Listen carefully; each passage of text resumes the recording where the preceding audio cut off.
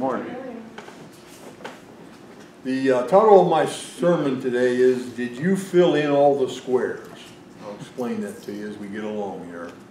Many preachers today don't preach the gospel. In his second great sermon, Peter preached the gospel of Christ to the Jews of Jerusalem who had rejected Jesus as their Messiah and Savior.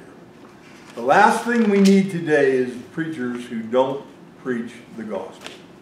The question I think we get a resounding answer to in these sermons is, can we be religious, righteous, and live right and still be lost? And I say to you this morning that it's a shame, but there are people that are living that way and are still lost. You have to realize, out of all the people in Jerusalem, most of the people who rejected Jesus were the most righteous, religious, faithful people in the nation of Israel. But without Jesus, they were lost. With that question asked, I want to share with you this story. In the military, they had a term that they called square fillers. They would have a checklist of requirements, and before each requirement or inspection item, there would be printed a little square. When each requirement was completed, you would check off the appropriate squares. The term came to mean meeting minimum requirements. You filled the squares, accomplished only what was necessary, and then it was time to do something else. This term was applied to when you were up for a promotion. The question asked was, did you fill all the squares?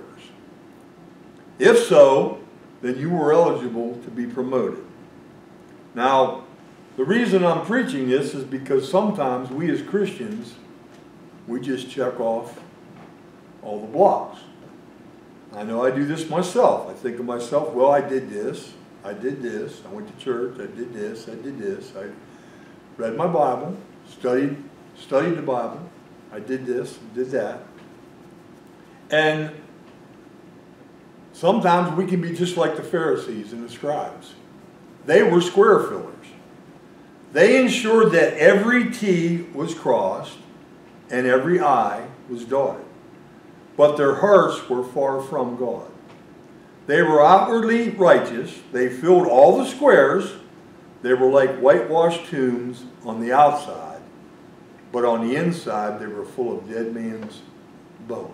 If you read Matthew 23:27, it'll tell you just that. We can't earn our way into heaven. We better try. Kind of a contradiction, right? But we can't earn it, but we better try to earn it. Because if we're not trying, then we're not going to make it, that's for sure. Let's turn our Bibles to Acts chapter 3, starting in verse 11. We'll be in Acts most of the sermon, so turn to Acts 3 for me. In Acts 3, Luke records Peter's second great sermon, and when he preached it, he really preached it, telling it how it is, but doing it with love and understanding. And that's another thing that we have to concentrate on today, is we have to concentrate on when we're preaching or we're talking to someone about the Bible, we have to do it with love and understanding. We can't always assume that that person is going to be receptive to what we're going to say. Today I want to dissect his sermon and learn the basics of the gospel for those of you who might not know for sure of your eternal destiny. And also learn some things from Peter's approach.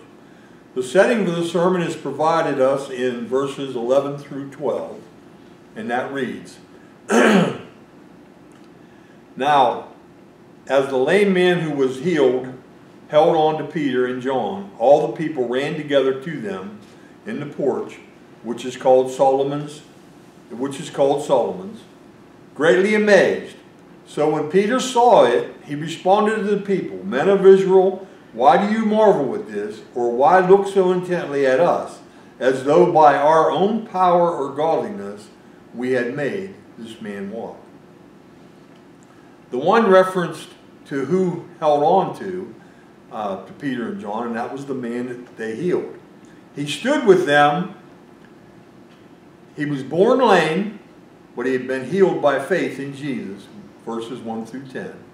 Amazed, people gathered to see and watch the spectacle of this former lame man who was now walking and leaping and praising God. According to verse 9, to Peter, a crowd was a chance to share Christ, which he did in the rest of chapter 3. Note with me first that Peter confronted these religious Jews with their main sin, and that was the scripture reading for this morning. And he let them know that they were marveling, but they needed to make changes. They needed to not just check off all the squares. And I go back to the rich young ruler. That's exactly what the rich young ruler did. He checked off all the blocks. In fact, he told Jesus right down the line, this is what I do. I've done this for years and years and years. And what did Jesus say? One thing you lack. And guess what? If we lack one thing, we can lose our place in heaven. And that's what we have to concentrate on. Let's look at Peter's outline in verse 13 and 14. He told them that they had delivered up God's Son, Jesus. That they had denied Jesus, the Holy One and Just One. That they desired a murderer, Barabbas, instead of Jesus, who was innocent and should have been free. And finally, that they had killed Jesus. Now I want to look at this just for a moment, and I want to put myself, I know I can't do that, but I want to put myself in Jesus' place. Jesus, being the most righteous man that ever walked the face of the earth in human form, let's put it that way, was given up for someone that had committed murder. Now Jesus gave that great sacrifice for us so we can have eternal life. But he was given up for someone that had committed egregious crime. We would think if we were going to put sins in a category, murder would probably be one of those ones that would be right on the top of the list. I know that there's none that's worse than others, but this man committed murder, but they murdered Jesus instead. Now that's a scary outline if I ever saw one, especially preaching it before a crowd that had demanded the crucifixion of Jesus just weeks before. What did Peter do? Peter got the point of the subject. Instead of dancing around it, he went straight to the point.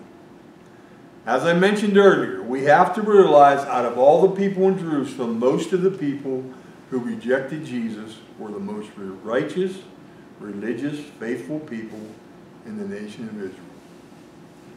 But when we stand before God, the question we will have to answer is not how good we were here on this earth. Because the Bible tells us in Romans that we're all sinners. We all fall short. In the end, the question will be, what did you do with my son, Jesus? And I want you to think about that for a moment this morning. When we sin and we give in to the devil's temptations, we're nailing Jesus to that cross again each and every time that we do that because we rejected Jesus. What will you do with my son Jesus? Peter was trying to help them to see that their big error was their rejection of Jesus and all the changes that came with him. He referred to Jesus as the Holy One and the Just One in verse 14. These were historic facts from the long prophesied Messiah every Jew would recognize. In verse 15, Peter called Jesus the Prince of Life. The word prince here is translated author. In other places in the New Testament, and if you look at what Peter's saying, that's what he means. As the author of life, that is, the creator. Peter is affirming Jesus' deity, that he was God in the flesh and God's Son. And I look at that as the Prince of Life is that when he was resurrected from the dead,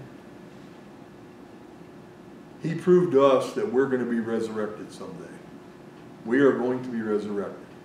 and stand before God. Peter makes everything unmistakably clear. They had killed their own Messiah. They had screamed, "Crucify him, crucify him." They had called for a wicked murderer to be freed, not the holy Messiah. They had committed a grievous sin. Peter wasn't trying to convince them of what bad sinners they were, but rather focused on the magnitude of the one sin that would rob them of God's blessing, the sin of rejecting Jesus Christ and his gift of salvation. And sadly to say, we can do the same thing. We can reject that salvation.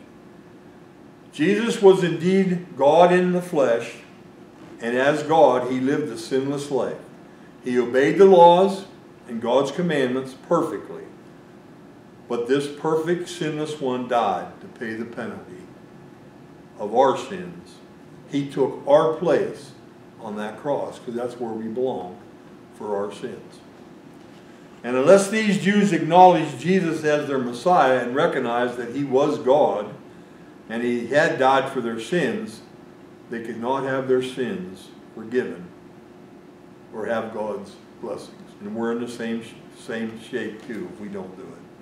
No matter how religious or holy or obedient or righteous they thought they were, or how many squares they checked off, it didn't matter, because they crucified the Son of God. Isaiah put it well in Isaiah 64:6. But we all are like an unclean thing, and all our righteousness are like filthy rags. We all fade as a leaf, and our iniquities, like the wind, have taken us away. And the same is true of you and me.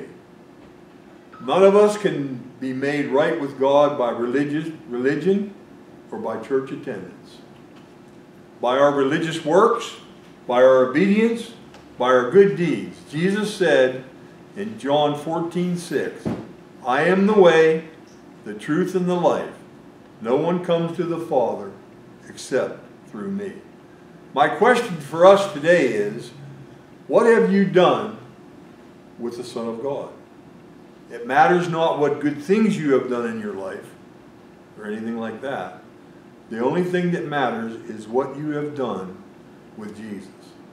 Secondly, notice that Peter pointed them to Jesus as their answer in Acts 3:16-18.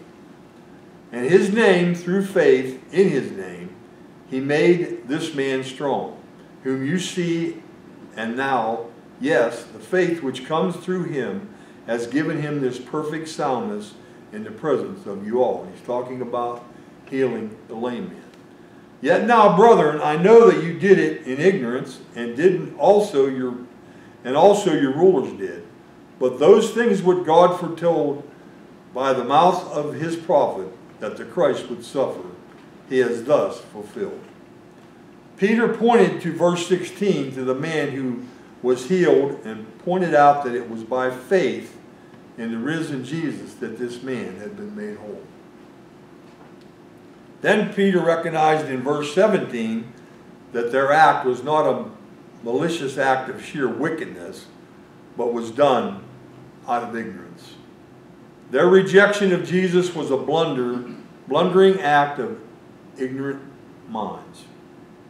Even Jesus on the cross said in Luke 23:34, "Father, forgive them, for they know not what they do." But ignorance has its limits. It doesn't excuse you. In his earthly ministry, Jesus had made it clear over and over again who he was, but his audience, especially the Jewish leadership, would not believe in him. Though they had been ignorant, and even though the scriptures had predicted the ignorance and rejection, they could not be absolved of guilt. They were guilty.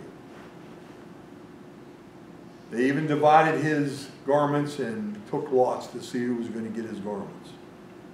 But there is good news. There's a way out. There's an answer. Notice that Peter showed them what to do to be saved in Acts 3:19.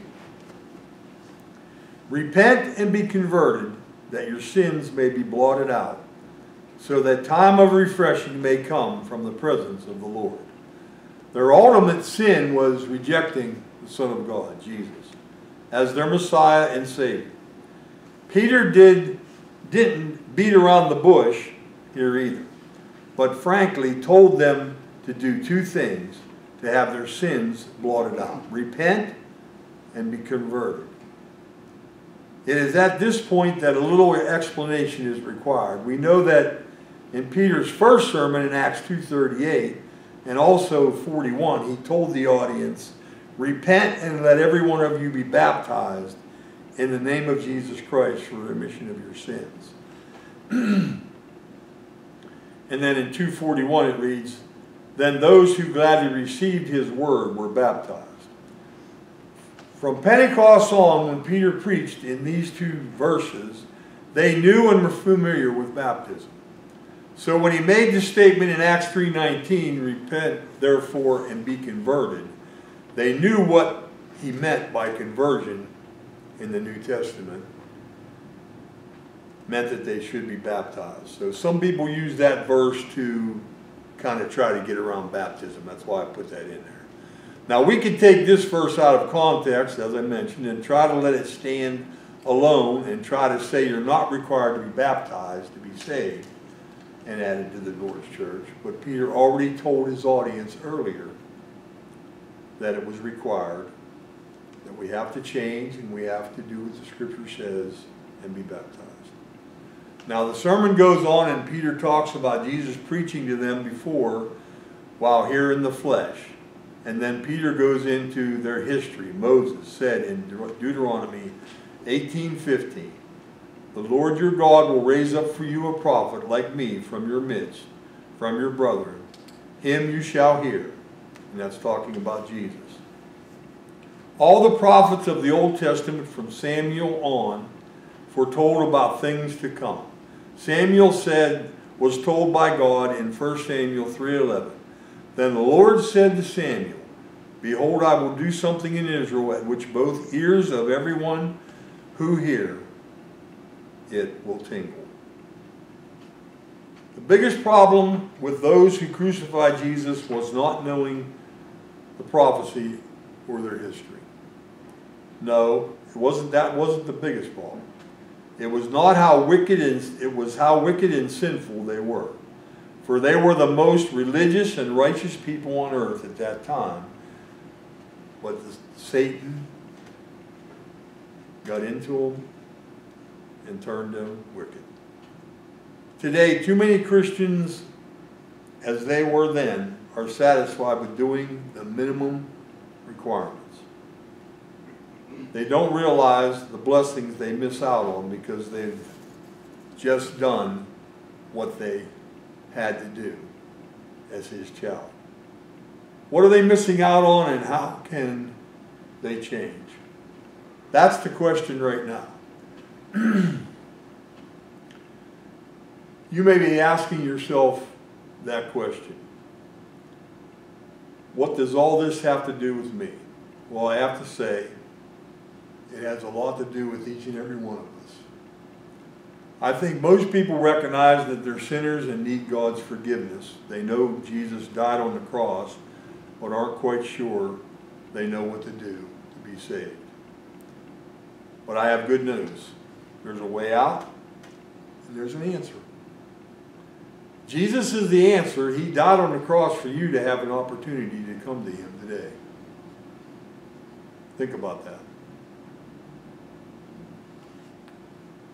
If you have a need this morning to come and be baptized, we can arrange that for you. Or if you have a need to have prayers in the church to come back, please do so as we stand and sing.